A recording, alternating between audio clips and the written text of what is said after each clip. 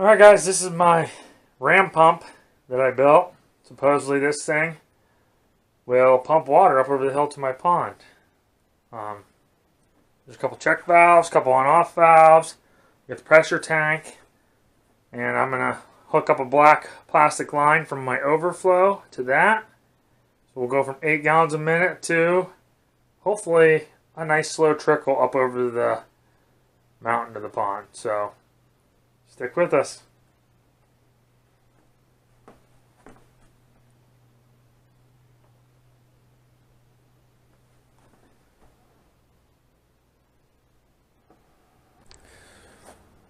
What's up guys, Freezer Bound Outdoors here. Got something cool to show you guys today.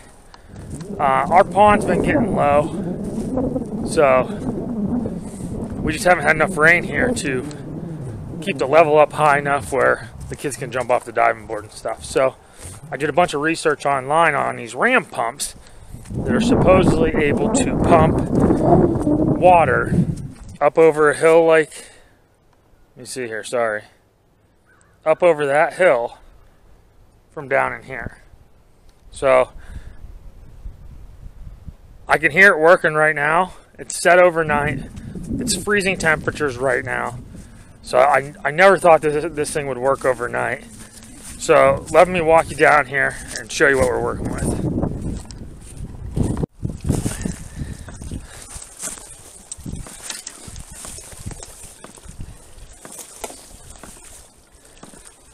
Alright guys, this is running off of zero electricity.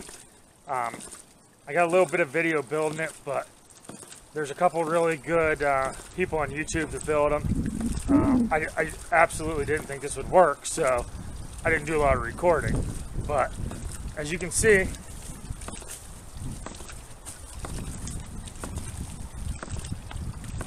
we got an on-off valve up front here. All this water's coming in from the overflow off my spring. Coming in here. The on-off valve actually froze right now. There's ice all over it. This is a spring check valve. If you use a spring check valve, you've got to take the spring out. That's the key. Here's another check valve right here. This one, these have arrows on them. The arrow's pointing down on this one, and it's pointing this way on this one. This right here is our pressure tank, which is covered in ice. But I have a small leak up on the top because I thought that there had to be an air vent. I'll have to replace that, but it's working right now. So what I want to do is I want to take you guys up to the pond. I'll start the video here, and we'll walk up to see how high the elevation is, and also it's about 150 feet of hose that it's pumping up through.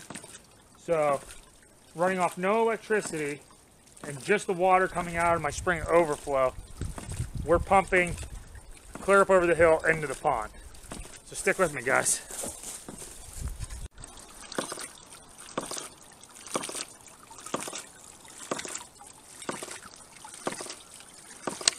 I'd say we got about a 5-6 foot drop here.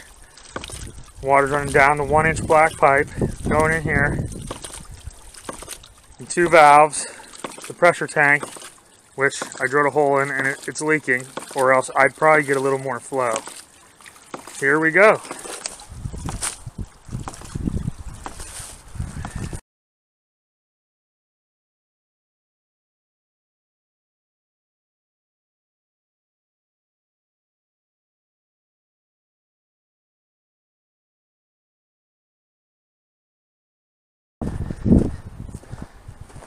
Alright, so we came from down there in the woods, up this hill here, so we're a good 40-50 feet above where the pump's at.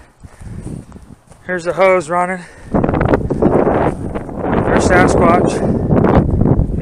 He protects the pond.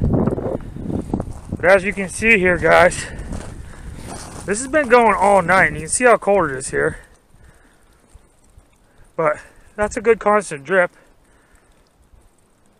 Like I said, I think I can get a little more pressure and a little more volume out.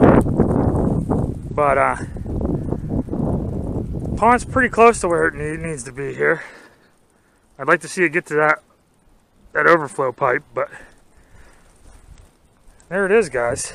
No electricity. It's been running all night. You see it's frozen all the plants below it there.